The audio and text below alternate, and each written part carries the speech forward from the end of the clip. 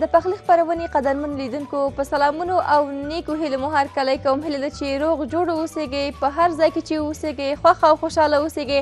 نن هم یو ځل بیا که څنګه چې ګورئ زه مینه اکبر او زما ګران همکار حشمت جان نورزی هم راسره شته، یوازې نه یم. نو اوس به هم وګورو چې حشمت جان غواړي نن موږ ته په خپرونه کې څه چمتو کړي. که څنګه چې هم حشمت جان تل موږ ته خوندور خواړه چمتو کوي، وبه ګورو چې نن څه چمتو کوي. حشمت جان په خیر راغلی. ښه تشکر، زنده باشی. من خوب هستم. خودت چطور هستی؟ حشمت جان زه خو ډېره ښه یم، ډېره خوشحاله یم او ښه پر انرژي هم یم. ډېره زیاته. ډېره؟ ښه شد. خب من به نوبه خود سلامای خود تقدیم میکنم. خدا کنه که جور و صحتمند و سرحال باشید. امروز هم میخواهیم که ماهی آماده بسازیم، ولی در داش ماهی میسازیم، آماده میسازیم که نه قدر در روغن سرخ میشه و در تفت داش باید پخته شود که ویتامینایی که داره باید تو از بین نره. ډېر ښه حشمت جانه. دا څه ډول ماهیان دي؟ کبان دي؟ بله اصلی نومې. ماهی خود چندین نوع ماهی ما در بازار داریم که کراس است، سلور است. خود زیادتر همی سلور زیادتر به فروش میرسه در بازار این ماهیایی که ما شما دائم استفاده میکنیم این ماهیای سلور است. ما هم خواستیم از اون ماهی سلور استفاده کنیم. ډېر ښه حشمت جانه. دا سلور کبان کومې ځانګړنې لري چې دا ډېر خلک اخلي او ډېر یې پخوي؟ خب این خود فعلا در ما شما جایی که زندگی میکنیم چون هر ماهی در هر جای در دسترس می باشه. مثلا ماهی سلمان است در یک جای زیادتر می باشه، در یک مملکت دیگه که بیری باز در برهایش از اونجا باز دیگر نوع ماهی می باشه که اینجا شاید ما شما در دسترسی ما شما نباشه، اگر باشه هم بسیار قیمت می باشه. ولی زیادتر ما شما زیادتر به این دسترسی داریم و در بازار زیادتر به فروش میرسه، قیمتش هم ارزان است. ډېر ښه حشمت جانه. نو ته هم اوس غواړې چې کوم کبان چې دی راوړي دي غواړې ټوټه یې کړې، نو دا که څنګه چې دوی ویلې چې غواړې په داش کې چمتو کړې، نو واقعا کوم خواړه چې موږ خورو که ډېر زیات غوړي نه اوسېږي نو زموږ روغتیا ته ډېر زیات زیان هم رسوي. نو تاسو هڅه وکړئ چې په داش کې او یا هم کوم خواړه چې تندوري پخېږي هغه پاخه کړئ تر څو چې روغتیا مو ښه واوسېږي، ځکه چې روغتیا ډېره مهمه ده. که زموږ روغتیا ښه ونه اوسېږي نو موږ نشو کولی چې خپلې ورځنۍ چارې په سمه توګه باندې سمبال کړو. نو حشمت جانه کله چې د کبان په لومړي ځل باندې پاخه کړل دا کوم ډول چې غواړې نن یې موږ ته پاخه کړې، څه ډول پاخه کړي ول او خوندور ول که نه؟ بله من دائم از این ماهی استفاده میکنم و به می شکل که در داش فعلا آماده میسازم. من زیادتر خوش دارم که به می شکل آماده بسازم و بعض وقتا که در خانه هم آماده میسازم به این شکل که امروز ما آماده میسازم براتون، به این شکل آماده میسازم و خودم بسیار خوش دارم که می رقم که امروز پخته میکنیم که از این نوش جان کنم. ډېر ښه حشمت جانه. ښایي ته به هم خپل کار ته دوام ورکړې، کارونه به یو لړ مخکې ویسې، نو ولاړ به شو د مصرفي توکو پاکیج به وګورو. بالکل صحیح خبره ده. ډېر ښه. درنو لیدونکو تاسو هم خپل قلم او کتابچه راواخلئ که غواړئ چې د نن ورځې کوم داشي کبان چې زموږ همکار حشمت جان چمتو کوي تاسو هم که غواړئ چې چمتو کړئ له ځان سره یاداشت کړئ. اوس هم زه په ګډه سره د نن ورځې د داشي کبانو پاکیج ګورو، بیا هم له موږ سره پاتې شئ.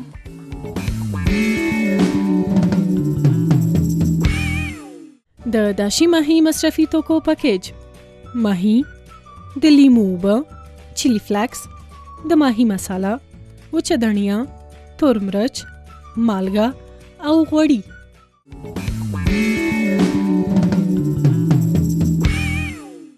درنو لیدونکو بیا هم ښه راغلاست. د داشي ماهي د مصرفي توکو پاکیج مو په ګډه سره وکته. هیله ده چې تاسو هم له ځان سره نوټ کړي اوسیږي او تاسو هم د خپله کورنۍ تر څنګ چمتو کړئ او خوند ترې واخلئ. حشمت جانه کارونه دې هم یو لړ مخکې بوتل، کبان دې هم ټوټه کړل، نو اوس غواړئ چې کوم کارونه سرته ورسوي. نو مخکې لږ راته ووایئ حشمت جانه که د ماهي د ګټو په اړه باندې یو څو نقطې درنو لیدونکو ته ووایئ. خب ماهی بسیار زیاد مفید است برای جلد، بسیار مفید است. از روغن از این باید ما شما استفاده کنیم، ویتامین های پیشتر داره. یک دونه قاشق هم مربوط بر استخوان مفید است چون ویتامین دی داره. دائم ما شما باید از گوشت سفید زیادتر استفاده داشته باشیم ډیر ښه. بله چی اگر گوشت ماهی باشد چی گوشت مرغ باشد خب ما در قدم اول یک اندازه نمک اضافه میکنم. ډیر ښه ډیر ښه. حشمت جان یو څه د لیاد وتله چې وینه هم نری کوي. ډیری کسان دي چې د وینه ډیر زیاته ټینګه وي د ستونزو سره مخامخ وي. نو تاسو هڅه وکړئ چې د ماهي غوښه وخورئ، د کبانو غوښه وخورئ تر څو چې د دې ستونزو څخه هم وژغورل شئ. نو حشمت جان مالګه دې هم پکې اضافه کړله او اوس په لیمو باندې څه شی کوي؟ لیمو هم ورسره ټوټه ټوټه کوي یو ځای کوي او که نه صرف اوبه یې اخلي؟ نه صرف اوبه دغه اوبه په کار ده. حشمت جان پرته له مالګې نه دې کوم بل څه هم اضافه کړل؟ نه تر اوسه نه، هغه وروسته اضافه کوم. دا د لیمو اوبه مې په کار ده، دا باید اضافه کوم. دا اړین دي چې باید د لیمو اوبه پکې وسیږي. بله دا سرکه ګټه اخیستی سو او د لیمو اوبه څخه هم ګټه اخیستی سو. ډېر ښه. حشمت جانه که هغه د قطي اوبه وسیږي کوم توپیر خو به نه کوي که تازه لیمو ونه وسیږي؟ تازه خو پیدا کیږي، هر ځای کې سته، بازار کې پیدا کیږي. نو مهم دغه ده چې تازه نه ګټه واخلو. ډیر ښه ډیر ښه. واقعا ګورو چې دا به هم د تل په څیر باندې همداسې خوندور خواړه شي حشمت جان. بله. خودت کدام روزا نوش جان میکنی ماهی؟ آیا ماهی میخوری نمیخوری؟ حشمت جان هو په یو میاشت کې یو ځلې دوه ځلې خو حتما خورم. نه پوهېږم حشمت جانه چې دا خبره به څومره حقیقت لري. وایي کوم کسان چې په کال کې یو ځلې ماهي د کبانو غوښه ونه خوري نو کوم خبرې پې کېږي. نو زه هم د همدې لپاره په میاشت کې یو ځل خو هرومرو د کبانو غوښه خورم. ته خو دومره ویرېږې او بخصوص هغه څه چې ډېرې زیاتې ګټې ولري زه هغه هرومرو خورم. او همدارنګه دا خو ځکه چې په دې کې کوم ویټامینونه چې دي د کبانو په غوښه کې دا زموږ د بدن وړ ویټامینونه پوره کوي. او همدارنګه د پوستکي لپاره مهمترینه خبره هم همدا ده چې زموږ د پوستکي د ښکلا لپاره هم ډېر زیات مهم رول لوبوي. نو که تاسو هم غواړئ چې ښکلی او ځلانده پوستکی ولرئ نو د کبانو غوښه وخورئ او لیمو هم ورسره وخورئ نو ډېره ګټه ترې واخلئ. حشمت جانه اوس هم غواړئ چې کوم کارونه سرته ورسوي که کوم کار وي ما ته یې هم ووایه چې زه در سره مرسته وکړم تر څو چې ځکه چې زه غواړم چې زده یې کړم او بل ستا سره هم مرسته وشي. خب فعلا خود ضرورت چیز ندارم.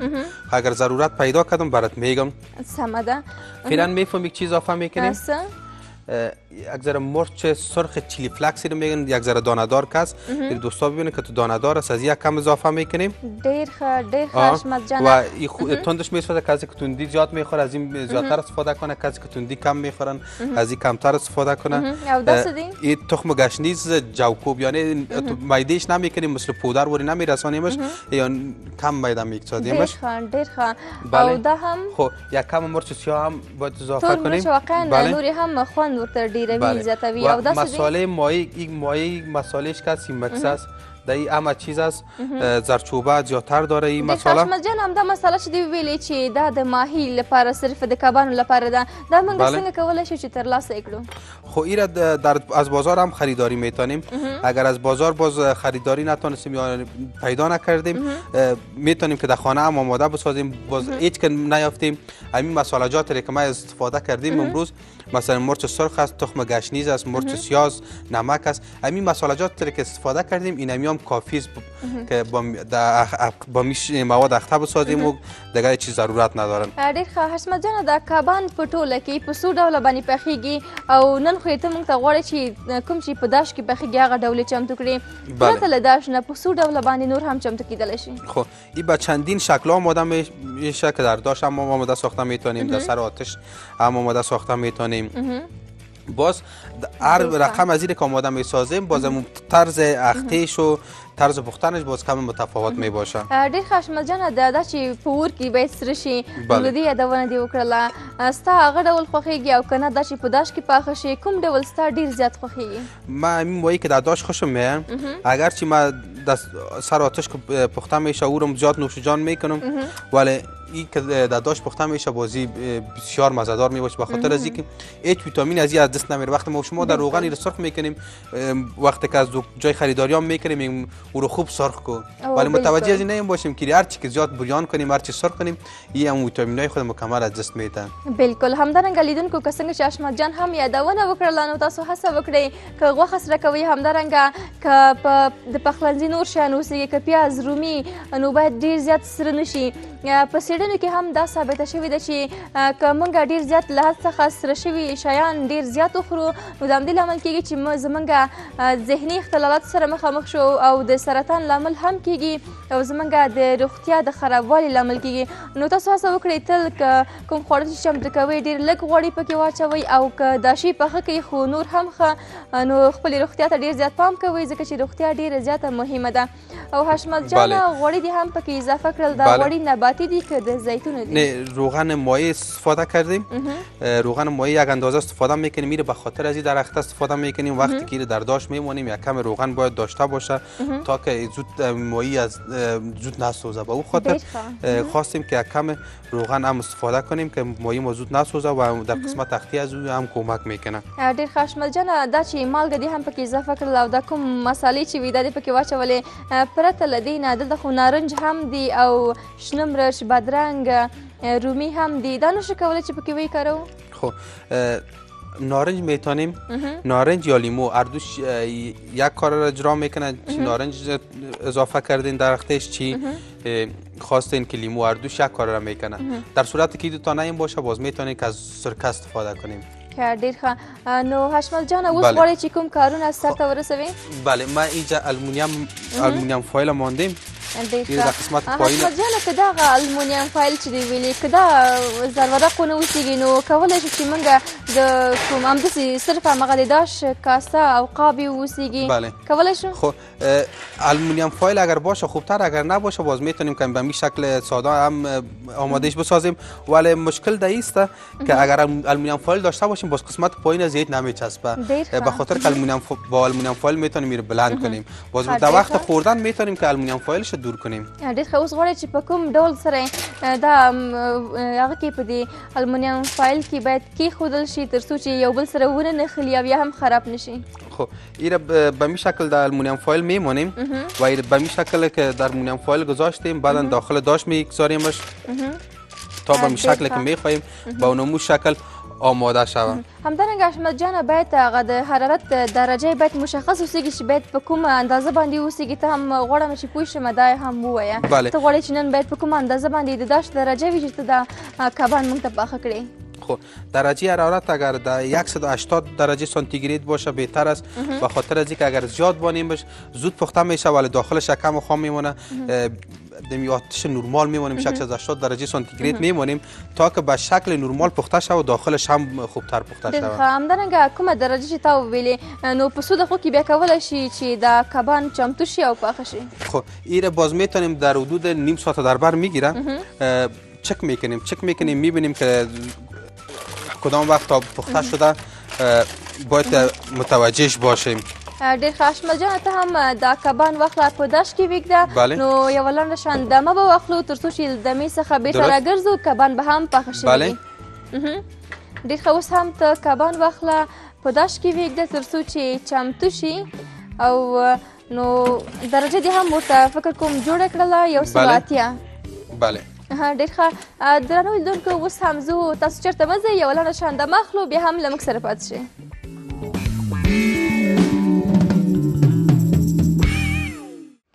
لیدونکو بیا هم ښه راغلاست. دا د حشمت جان نن موږ ته که څنګه چې مخکې وویلې چې داشي ماهیان چمتو کوي نو ګورو چې کارونه څومره مخکې تللي دي او کوم کارونه غواړي چې نور هم ترسره کړي. حشمت جان کوم کارونه اوس پاتې دي او فکر کومه چې ماهي به چېرته رسېدلي وي پخ شوي به وي؟ ماهیام پخته است ته هم له داش څخه راوباسه داسې نه چې سوځېدلې اوسېږي. اتو کنیم که داش باید خاموش بسازیم. ډېر ښه حشمت جانه غواړم چې وپوښتم کوم وخت چې دی که غوښتلی دي چې کبان چمتو کړې درنه سوځېدلي دي او یا هم درنه بیخي خام پاتې شوي اوسېږي یا وخت کې د غوري کې راوباسلی اوسېږي هغه خام وي؟ خب اتر است نه خام خو نمیمونه خام اگر بانه باز معلوم میشه ولی سوختن اگر متوجهش نباشیم سرش فکر نکنیم باز میشه که از پیش ما بسوزه. خب هر چیزی که پخته میکنیم باید متوجهش باشیم تا از پیش ما نسوزه. بالکل. این قسمت ها اگر شما ببینید این موادش که وقتی که در زرورق سر میکنه اون میسوزه، ولی خود ماهی پخته است، خود ماهی باز نمیسوزه. تا وقت میوانیم از این میتونیم که چند دقیقه دیگه پیشتر بگذاریمش تا که خوب سرخ شود. کسی که خوب میخواد که کمی بریانتر نوشجان کنن میشه که چند دقیقه دیگه بگذارن، ولی ما نمیخوایم بسیار زیاد بریان شه و به اندازه نورمال میخوایم نوشجان کنیم. ډیر ښه حشمت جان، کوم ډول ماهي چې دی غوښتل چې موږ د چمتو کړي په ذهن کې دی هغه څه چې دی په ذهن کې ول په هغه ډول باندې پاخه شوي دي؟ بله به اون اندازه پخته شده. ما نمیخوایم که زیاد نه سرخش کنیم و نه نیم خام بانه، به اون اندازه نورمال میخوایم که. ډیر ښه حشمت جان، اوس به هم تر څو چې ته غواړې چې دا په قاب کې غواړې چې ځای په ځای کې او چمتو یې کړې، نو څنګه دې خوښه ده چې لاړ شو یو ګټور مطلب وګورو؟ بالکل صحیح خبره ده. ډیر ښه درنو لیدونکو، تر څو چې حشمت جان هم دا په مشقاب کې غواړي چې چمتو یې کړي، زه په ګډه سره یو ګټور مطلب زموږ همکارانو چمتو کړی ګورو یې، بیا هم له موږ سره پاتې شئ.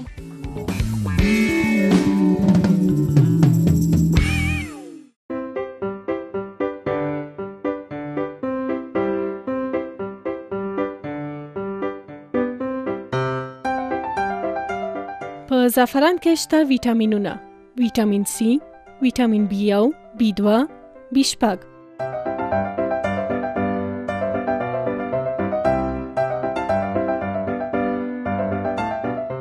د زعفران ګټې: زعفران د ستړیا د له منځه وړلو لپاره ښه درمل ګڼل کیږي.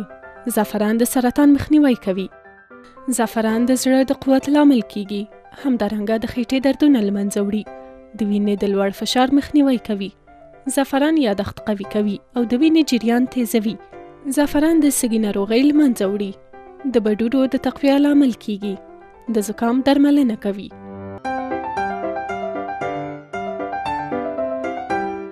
په زعفران کې شته ویټامینونه د همدې لامل کیږي چې د پوستکي تور لکې له منځه یوسي. د سترګو د تور حلقې له منځه وړي. د پوستکي د شفافیت او د سپینوالي لامل کیږي. که غواړئ چې ښکلي او اوږده ویښتان ولرئ، د زعفران چای وڅښئ. زعفران د هډوکو د خرابوالي څخه مخنیوی کوي. د هډوکو د پیاوړ کېدو لامل کیږي. د اضطراب مخنیوی کوي.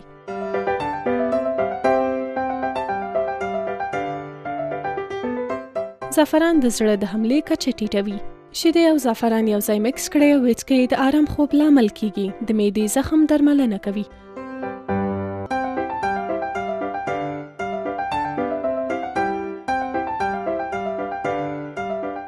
د سوځېدلي ټپ د ښه والي لپاره ښه درمل ګڼل شوي دي. د شکر د ناروغۍ مخنیوی کوي. د سر ګنګسیت کموي. زعفران د سر درد کموي. د میکروبونو ضد خاصیت لري. د وینې د کموالي مخنیوی کوي. زعفران د تبې د کموالي لامل کیږي. د غاښونو د درد درملنه کوي. زعفران اشتها زیاتوي. د زعفرانو چای وروسته له خوړو نه د ښه هضم لامل کیږي.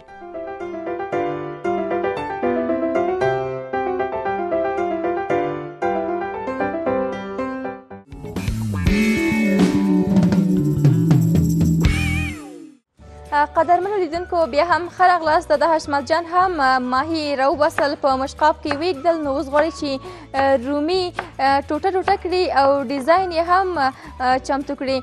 نو حشمت جان اوس غواړي چې کوم کارونه ترسره کړي؟